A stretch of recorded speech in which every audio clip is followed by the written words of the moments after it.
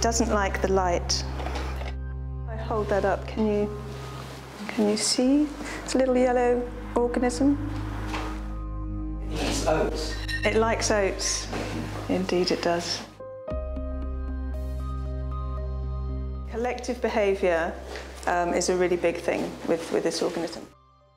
The slime mould leaves this trail behind it, indicating where it's been, which is another form of extended body.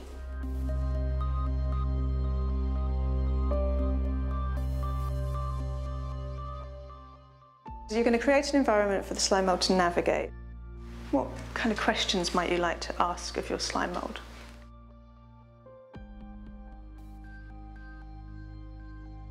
And this is why I really like working with this organism as an artist, is I can predict its behaviours. I understand what it likes and what it doesn't like, and I can predict it, but I cannot control it, and it always surprises me.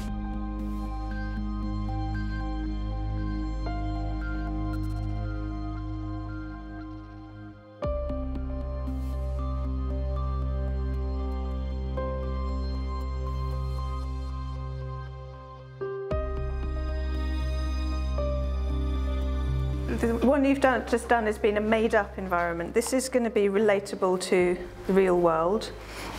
And we're going to imagine what attractants and repellents might we find in our local environment.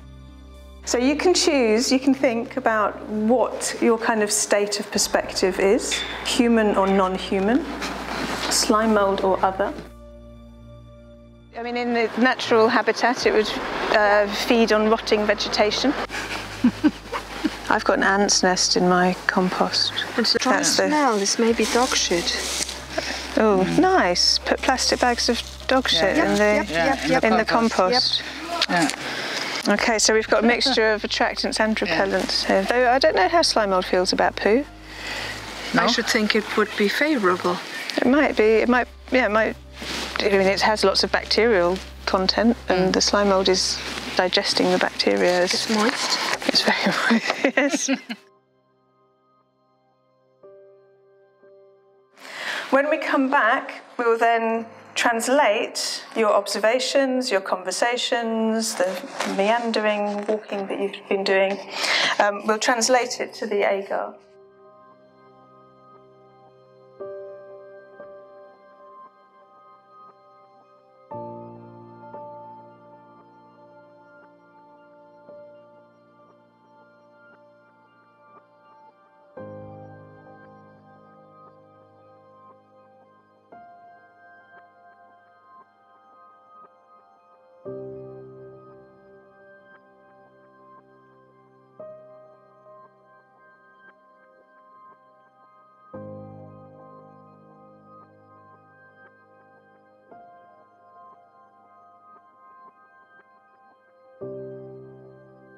We as humans are exploring this neighbourhood. This is our sort of petri dish. It's not so bounded perhaps, or maybe it is.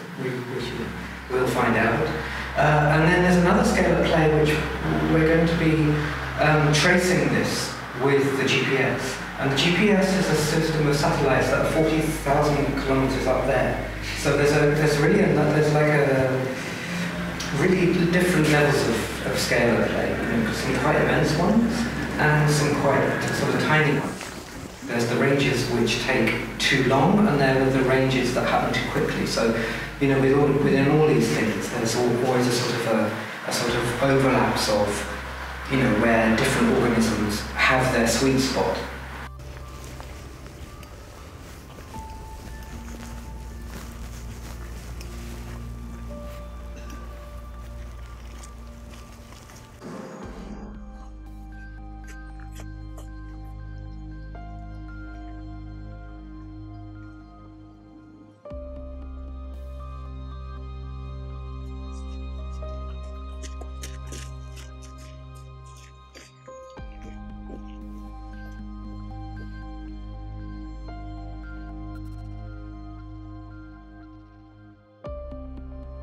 Or you could decide that you kind of mark certain points as you travel, but the idea would be that we wouldn't have to keep each other in sight so much.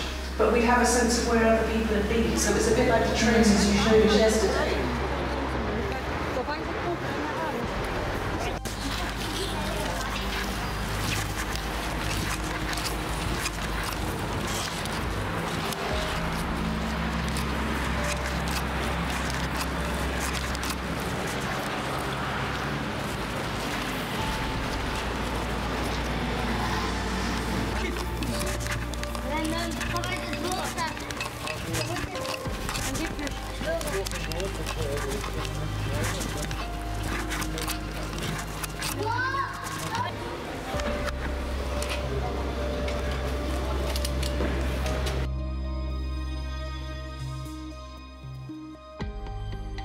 This morning on the loo I read a poem by Deussen which really fits that thing that there's not this, the way we make hierarchies and we make measurements, and the slime mold just doesn't do that.